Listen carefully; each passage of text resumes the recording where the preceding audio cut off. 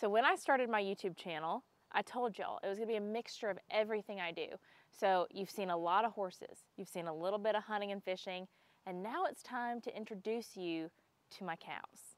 So I did a video not too long ago, a couple months ago, of us preg checking them, seeing who all was pregnant, and all of my cows are pregnant, which means calving season is not that far away. We're in May right now, so we got June, July, August.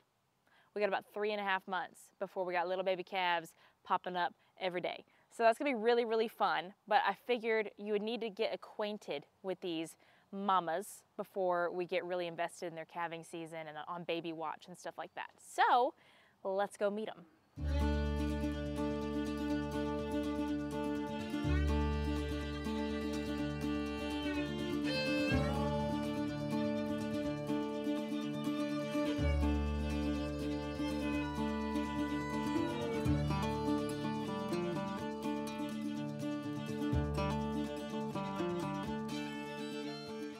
Let's meet my weanlings first. So all of these do not belong to me. Only 3 of them do. I have a few cows that are my own. The rest belong to my parents. So let's introduce you to the ones that belong to me.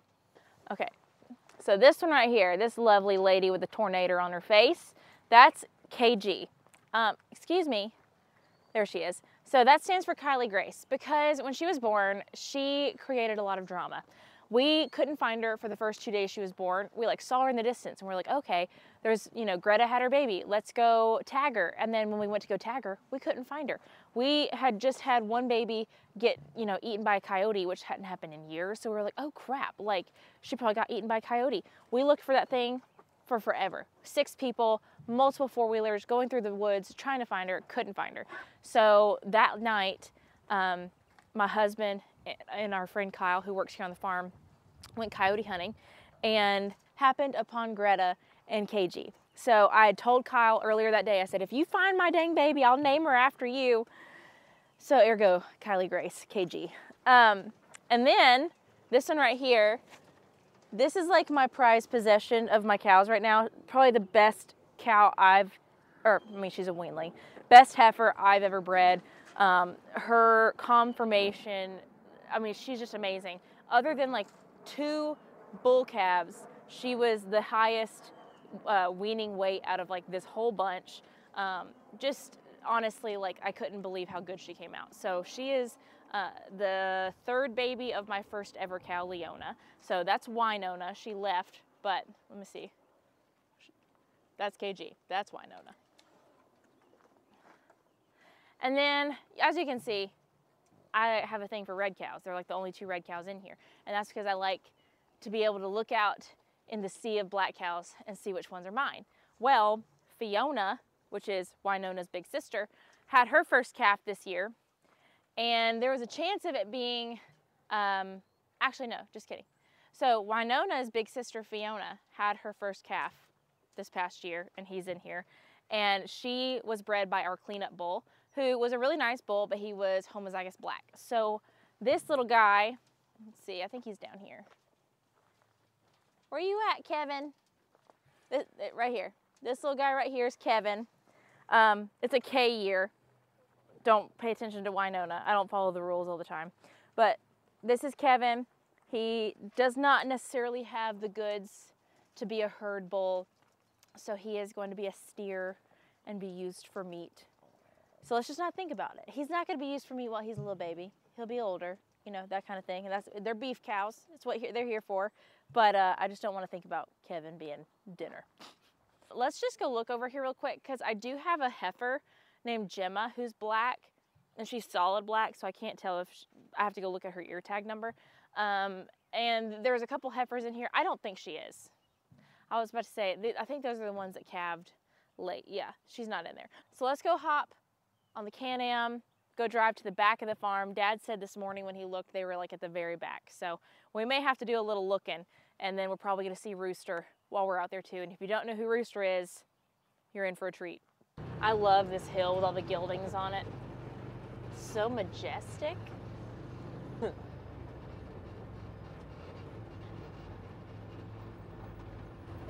That's J26. I'm looking for J306. I'm looking for J306. That's not you.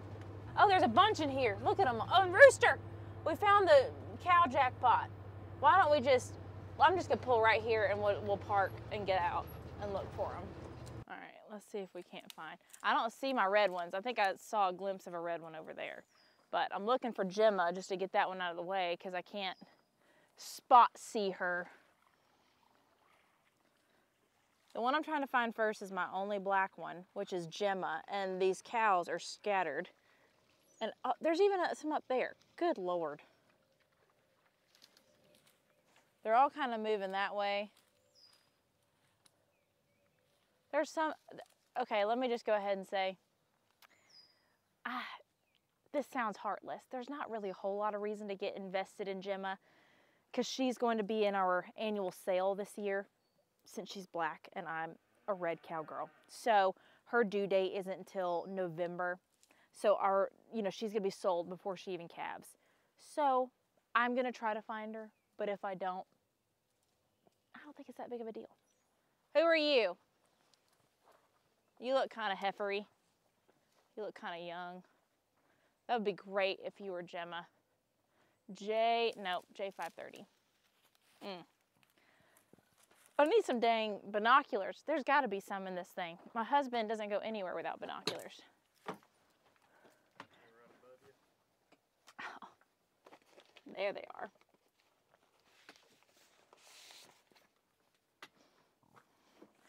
Now I use Burris binoculars, but for the sake of this video, I'll just grab these in their vortex. All right. Let me see if I can't see your numbers. No. That J5G, that's Angel.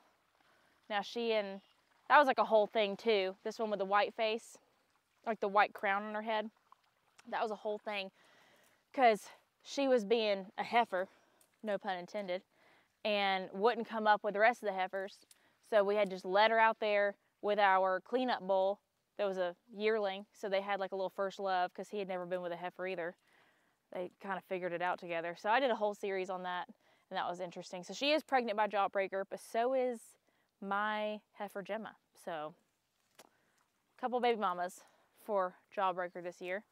Let's just walk through here, I guess. If y'all see a J306 and I just don't see her, then that's Gemma. What is she doing? Getting in that swampy crap? Now, she's too big to be Gemma. That's a full-grown woman. Gemma's a little girl. She's a heifer. She ain't never had a baby. They're all, okay. We're gonna be hiking. We'll go for a little ride.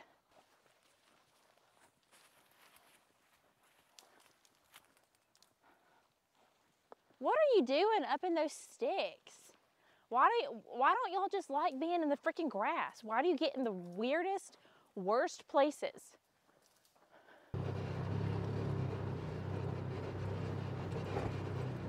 There's my girls. I see a couple red ones. I see Bonnie.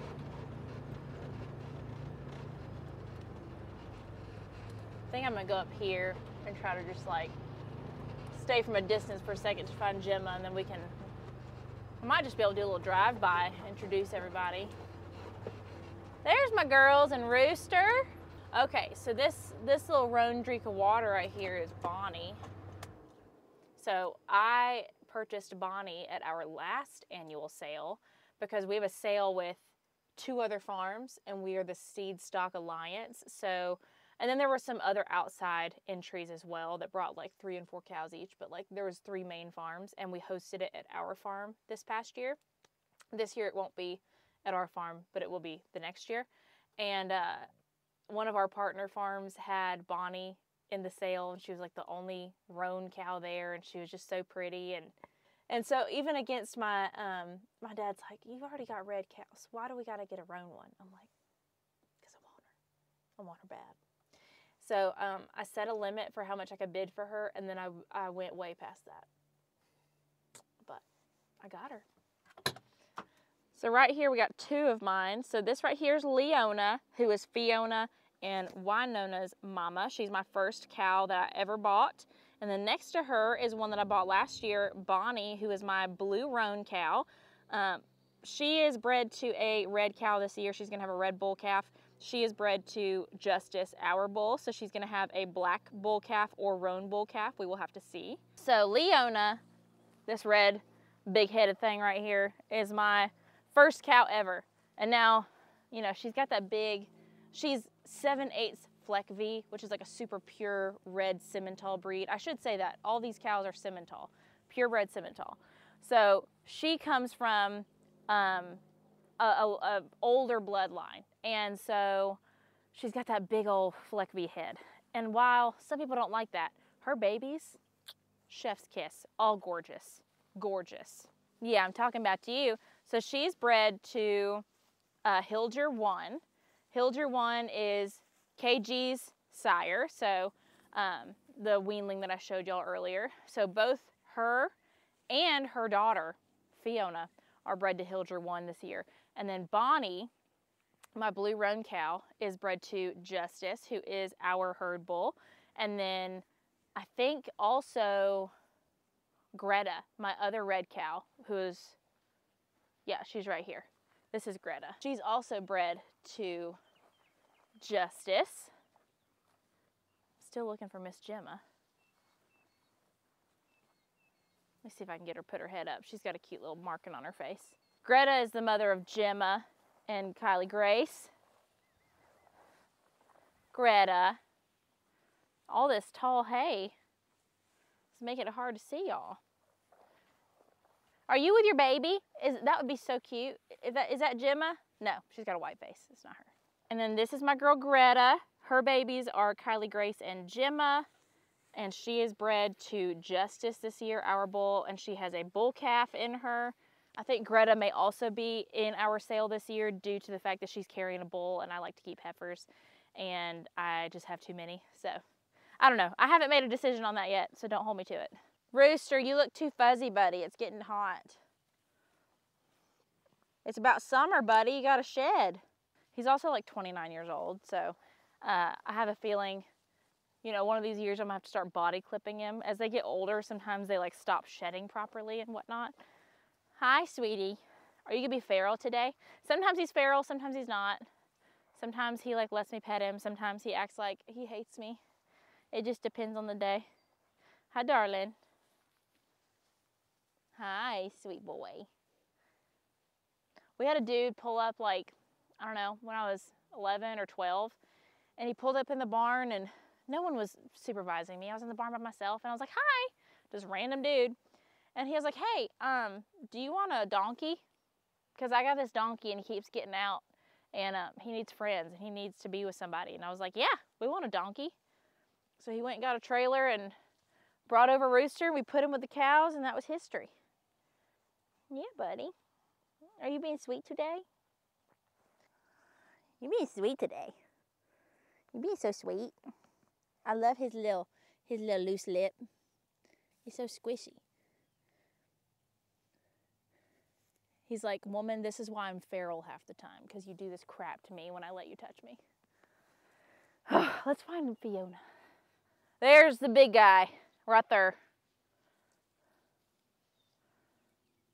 So that's Mr. Justice. That is our bull who is both our herd bull and we stand him to the public. So that means a few times a year we send him to a facility that collects him and freezes doses called straws of his semen. And then just like with the horses, how I order semen from other stallions to AI my mares, people do that with bulls. So, and we do that with bulls as well, because sometimes even if you have a really good herd bull, genetically that might just not be the best pairing for some of your cows. So same thing with us. There's a few cows of ours that we just let him breed because he's a really good pairing for. And then there's a few that we AI first before we let him clean up. Let's hop on the side-by-side because this is all super tall and I just know we're gonna get ticks. And also, I've had a fever for the last however long and I'm about to fall over.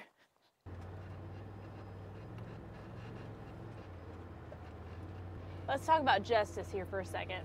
He is a very good example of both a numbers bull and a form to function bull. And I'll tell you what I mean by that. So with any registered cattle, they have EPDs. So EPDs are expected progeny differences, which basically it helps make predictions of the genetic ability and helps make selections for breeding decisions for like desirable traits. So, you know, based on one cow's EPDs, you can match them to another cow that has traits that could either help their weaknesses. And so with Justice, his EPDs are just like unbelievable. So I'll tell you his API, for those that know what an API is, and honestly, I have a hard time even explaining what it is. I just know like what a good API versus a bad API is. But his API is $196.20, which is in the top 1% of the entire breed of Simmental. So pretty much, like his numbers are incredible, but on top of that, his phenotype, which is like the same thing as like saying a horse's conformation, how he's built, his feet, his soundness is incredible, which if you have a bull with good numbers, but he's built horribly and, you know, not sound, then that's not going to do you any good. So his terminal index, which is basically the percentage for building beef. So if you were to breed him to a commercial herd for steers to have the most beef on like per cow when you're selling to get the most bang for your buck, he is in the top 1% of that.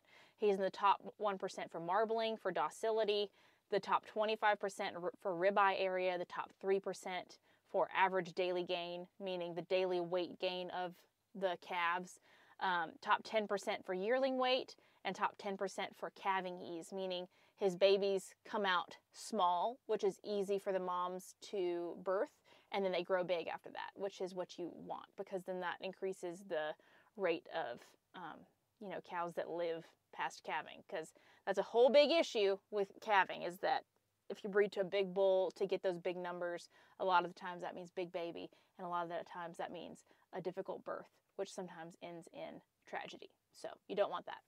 Also, I want to mention that if you do want to buy some semen from Justice, you can. He's on the Allied Genetics website, and I'll link that below in the description.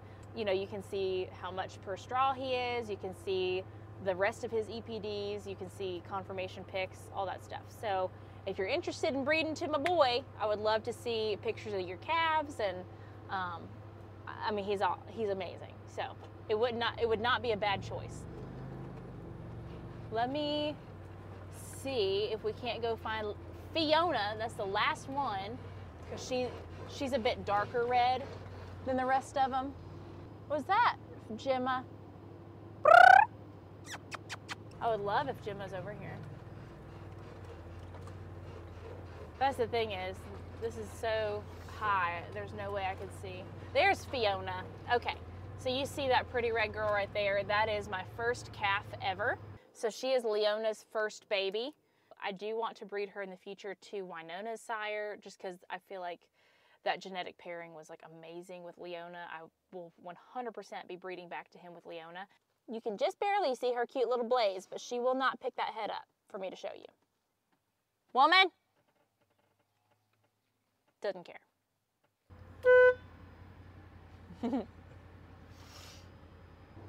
Well, y'all are just gonna have to take my word for it that I've got a black cow named Gemma. But next time we bring him through the chute, I'll show you. And like I said, you're not gonna see her baby anyway, so. Which is kind of sad, because she's having a jawbreaker baby, which is our young bull. That's Gemma, right there. Hold on. So she's not this one, but the one right behind her.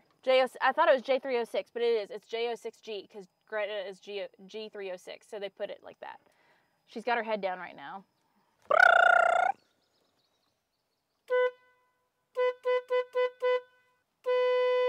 Well, I didn't do nothing.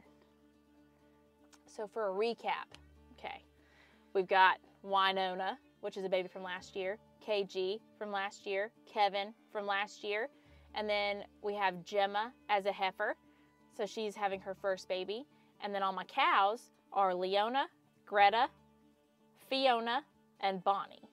And this year we're selling Gemma, possibly selling Greta. Haven't made up my mind because I really want to go to a purebred Fleck V sale and get a really nice heifer or two to possibly do embryos with and whatnot, and get into like the next step up of quality of purebred red Simmentals. So it's a whole different ball game with cows. Like red ones, so here's what's happened with, a lot of people ask, like, why do people not like red cows?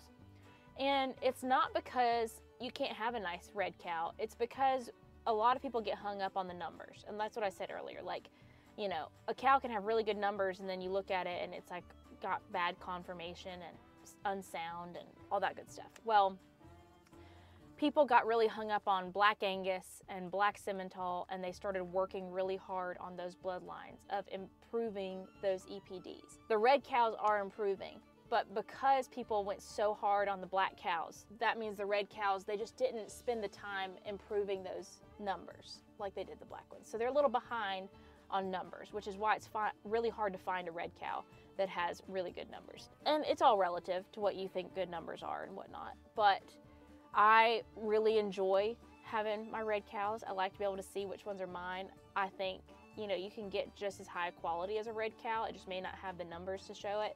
But if we're gonna get them better, you know, we gotta start putting some time and effort into improving those genetics. And I'm all about, in anything that I breed, improving genetics and improving a breed. So that's why I really want to go try to find, you know, 1 or 2 purebred Fleck V Simmental heifers and maybe, you know, do some embryos, put them in the cows that I already have, that kind of thing. That's kind of my personal goals. I'm not sure if that's gonna be this year or next year that I go buy one. I'm not sure who I'm selling this year, you know, other than Gemma. Usually I come up with a plan and then whatever ends up happening ends up being way better than what I planned. So we'll just have to see about that. But I figured before calving season, it would be great to introduce you to my cows, tell you, you know, who they're bred to, and they're all due between September and October, the ones that I'm keeping. Gemma's due in November, but she will be sold before then. So we're gonna have a busy September and October. I think some of my dad's cows are even due in August. I help him a lot with that. So we're gonna have calves from August through December, which will be just really fun, leading up to foaling season. And we're getting our baby fix when the babies are older, the foals are older. So hope y'all enjoyed that. Let me know if you have any questions. And when it comes to the cows, I'm still learning. I do not know about cows nearly as much as I know about horses. I enjoy increasing my knowledge on the topic. I enjoy having goals with my breeding program, and I enjoy learning from my dad and all the people that, you know, he works with and things like that. So if y'all have any knowledge that you want to share in the comments, I would love to hear it. If you have any questions, I would love to answer, or if I don't have the answer, find the answer for you, maybe make some videos about that. So if you could just give me some insight of what you would like to see about the cows and this side of the farm, I would love to see that in the comments. And if you could like and subscribe as well, that helps me so much. And I look forward to seeing you in the next video.